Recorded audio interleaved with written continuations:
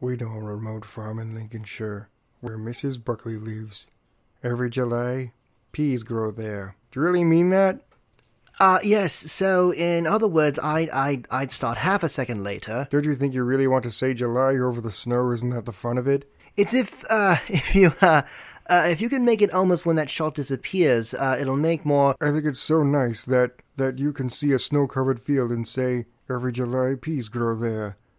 We know a remote farm in Lincolnshire, where Mrs. Buckley lives. Every July, peas grow there. They aren't even in the fields, you see. We're talking about them growing and she's picked them. What? In July. I don't understand you. What must be over for July? When we get out to that snowy field. Well, I was out. We were onto a can of peas, a big dish of peas when I said in July. Oh, I'm sorry, Orson. Yes, always. I'm always past that. You are? Yes. That's about where I say in July. Can you emphasize a bit in July? Why? That doesn't make any sense. Sorry. There's no known way of saying an English sentence in which you begin a sentence with in and then emphasize it. Get me a jury to show me how you can say in July and I'll make cheese for you. That's just idiotic if you'll forgive me by saying so. That's just stupid. In July. I'd love to know how you emphasize in July. Impossible. Meaningless. I think they were thinking about that they didn't want to... He isn't thinking. Orson, can we just do one last time? Yeah. And it was my fault. I should have said in July if you could just leave every July. You didn't say it. He said it. I said every July. Your friend. Every July? So after this shot... No, you don't really mean every July. It is. But that's bad copy. It's in July. Of course it's every July. There's too much directing around here. Norway. Fish fingers. Findus, Norway. We know a certain fjord in Norway, near where the cod gather in great shoals.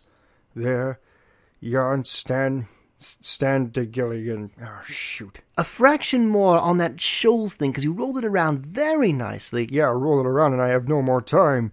You don't know what I'm up against, because it's full of things that are only correct because they're grammatical, but they're tough on the ear, you see. This is a very wearing one. It's unpleasant to read. Unrewarding. Because Findus frees the cod at sea, and then add a crisp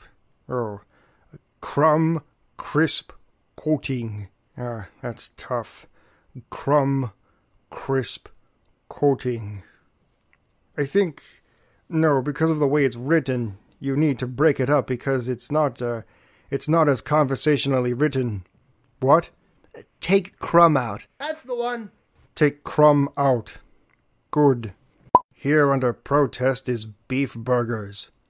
We know a little place in the American far west where Charlie Briggs chops up the finest prairie-fed beef and tastes... This is a lot of garbage, you realize that.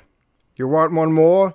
I do, actually. More on buck beef? You missed the first beef, actually, completely. What do you mean, missed it? You're emphasizing prairie-fed. But you can't emphasize beef. That's like he's wanting me to emphasize in before July. Come on, fellas, you're losing your heads. I wouldn't direct any living actor like this in Shakespeare. Will you do this? It's impossible. Orson, you did 6 last year, and by far and away the best. And I know the reason... The right reading for this is the one I'm giving it. For the moment. I spent 20 times more for you people than any other commercial I've ever made. You are such pests. Now what is it you want? Now, I think... In the depths of your ignorance, what is it you want? Whatever it is you want, I can't deliver it because I just don't see it. That was absolutely fine. It really was. You know what? You know what? This isn't worth it. No money is worth listening to this. In July, of course.